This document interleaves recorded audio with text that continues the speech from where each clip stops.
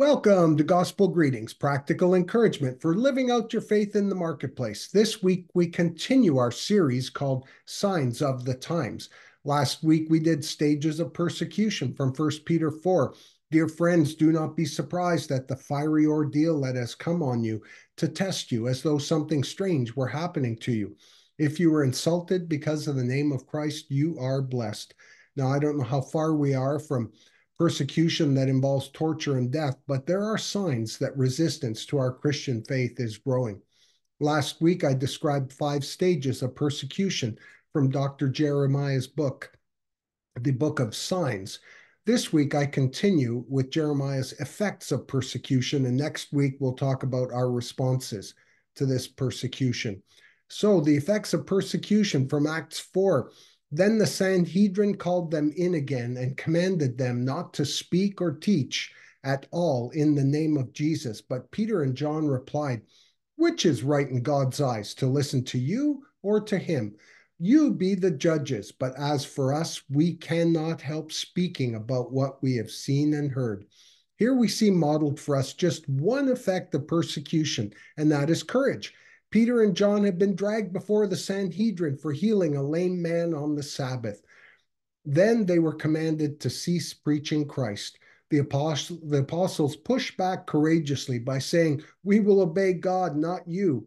You see, courage reflects Christian character in adverse circumstances. It is the crucial virtue that we Christians must deploy when facing cultural demands that conflict with biblical teaching.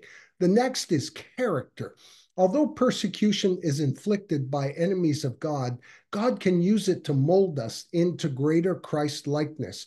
As Paul told us, we glory in tribulations, knowing that tribulation produces perseverance, and perseverance character, and character hope, from Romans 5. Persecution also proves godliness.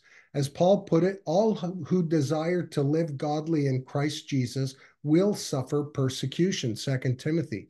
It's a matter of simple logic. Why would the enemies of Christianity bother with anyone who is not displaying the nature of Christ?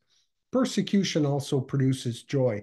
When we realize the purpose and positive results of suffering persecution, it can become a source of joy, as it was for Paul and Silas when they were arrested, beaten, and thrown into prison. These disciples were so joyful, they burst into song and a revival broke out.